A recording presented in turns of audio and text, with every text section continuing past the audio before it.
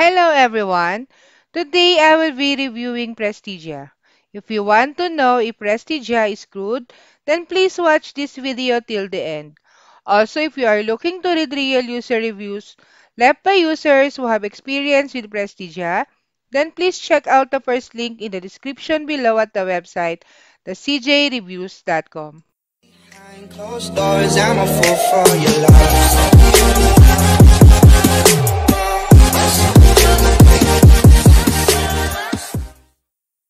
Hello everyone! Prestigia was launched on March 29, 2000.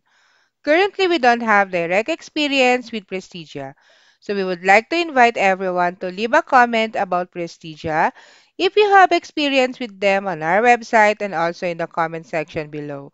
By doing so, you will help everyone and let them know if they should do business with Prestigia. Here are some of the reviews we found about Prestigia. I will read it out to you. Here is a review by Guthrie. He says, quick response with customer service satisfy customer. I will recommend to family and friends. Next review is by Lucien. He says, best rate seen so far. I am actually a member of this hotel and they couldn't even give a better price. Next review is by Hailey.